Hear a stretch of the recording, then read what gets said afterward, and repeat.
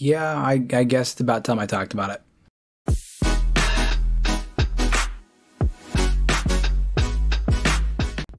Alright everybody, so after nearly 2 years of you guys asking me how my game in Kenshi looks so good, it's finally time that I sit down and show you how to do it.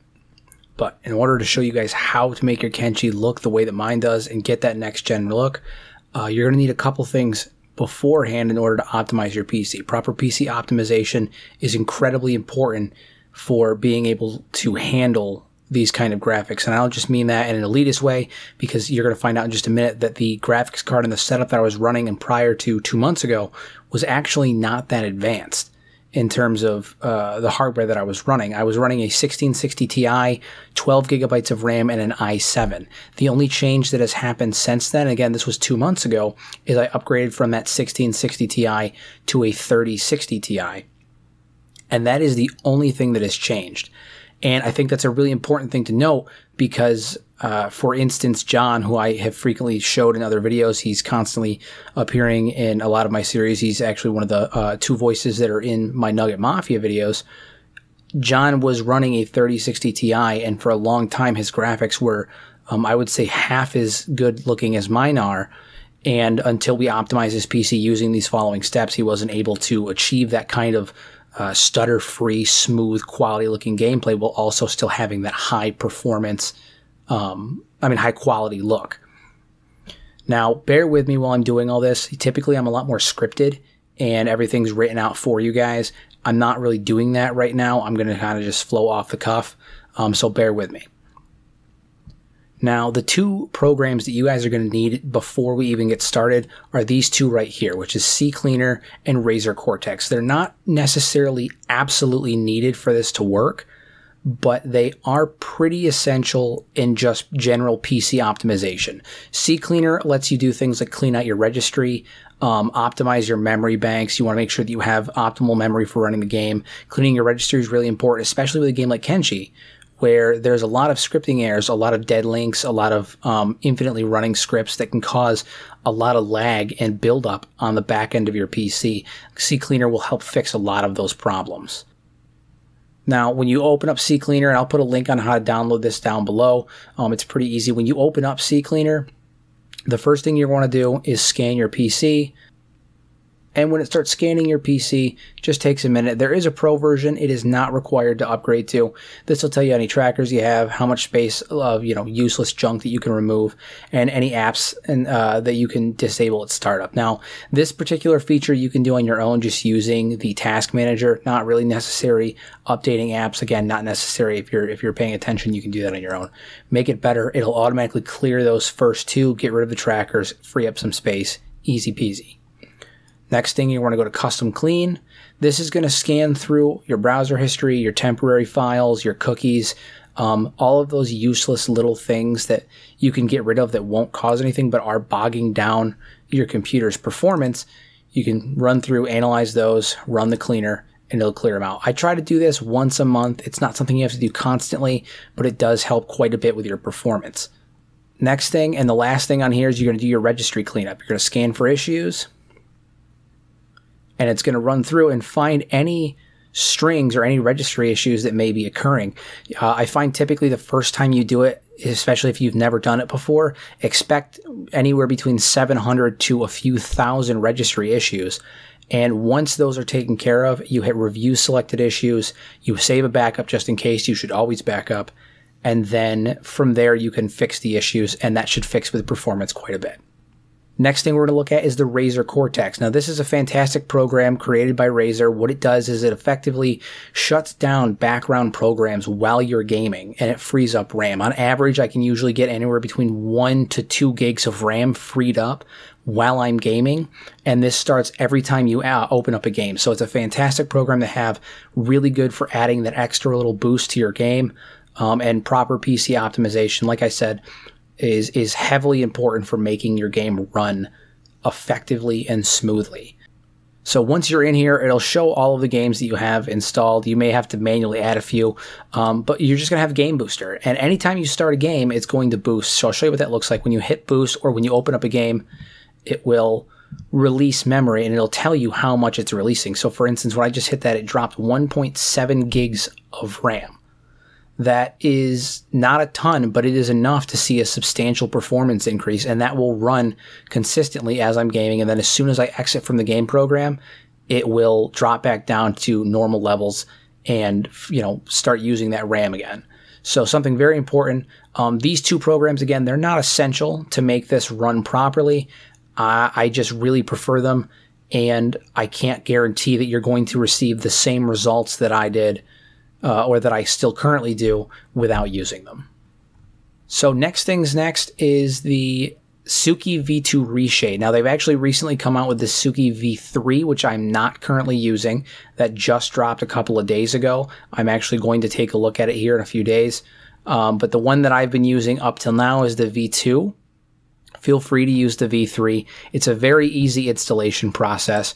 The mod author was very kind enough to create a very thorough installation process. I'm not going to go through it in its entirety. Just follow these steps in order and everything should work perfectly fine. And as for troubleshooting, the forums on here are very, very thorough. In terms of installing the reshade, it is not difficult at all. I'm going to focus more on the settings for the reshade than actually the installation process, but you are going to need the reshade installer. Again, everything is very thorough, very easy to use. Reshade installer, click on the link, download the file, run the reshader. It will install where you need it to, and then from there you can just again follow these instructions to install Suki. It's very easy. Now we're going to get into the meat and potatoes, which is going to be the actual game settings for Kenshi after all of these steps are completed. Again, it is important that you do these steps prior to running Kenshi because it is going to optimize your performance significantly. And then aside from those other steps, you're also just going to make sure that you have some space on your computer. You need to have free space in order to run the game effectively. You don't want your computer to be bogged down with a bunch of storage issues while also trying to run the game. So just things to keep in mind. But with that being said, we're going to go ahead and look at the game settings.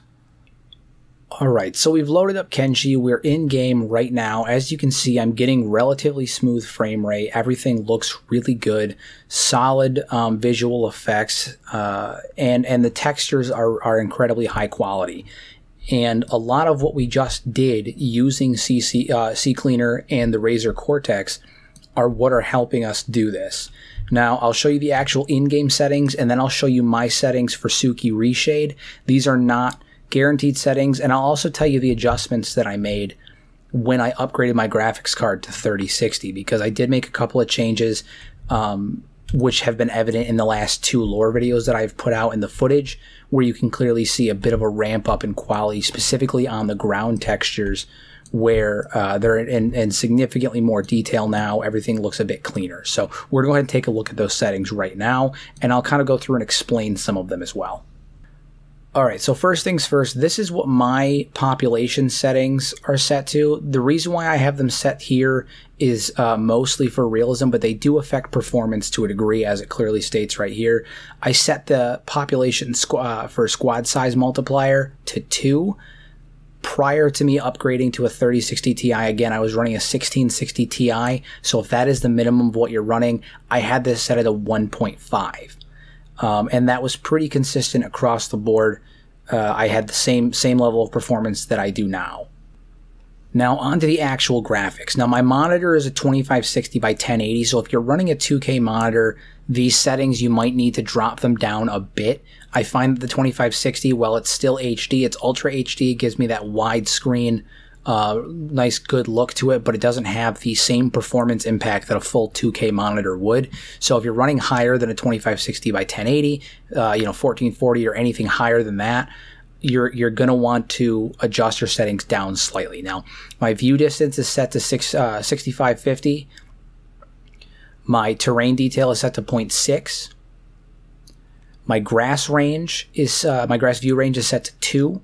And all of these have been consistent again while I had 1660. I'll tell you the ones that I've made different. Grass density I set to 1. Foliage view range I set to 1.5. NPC view range I just kind of scrolled up. It's sitting around 6500 right now. Object view range 5000 even. terrain feature range at 2, and distant towns range at 5. Now, the only thing that you might have to change in the future is stuff specifically with shadows, which we'll get to in just a minute, and with the texture quality. Now, currently I'm running textures at mega high. Prior to upgrading my PC, I had it set just to high. So that may be something you want to do. The mega high was something I tested out upon upgrading, and as it turns out, I actually can handle it pretty well. So if you are running a good setup with a decent amount of RAM and a high quality graphics card, go for it. If not, set it to large, set it to high. You won't see that much of a difference. Terrain chunk size, large, water reflections, I have set to everything. Prior to upgrading my card, again, I had this actually set to just characters, because water reflections are one of those things where it can really bog down your performance and not necessarily for a great payoff. Shadows, I just have it set to the RTW SM. If you want me to tell you what the difference is, I probably couldn't. That's just what it kind of sets up as my default. I don't think I've ever actually messed with that. Shadow quality, I set to nice.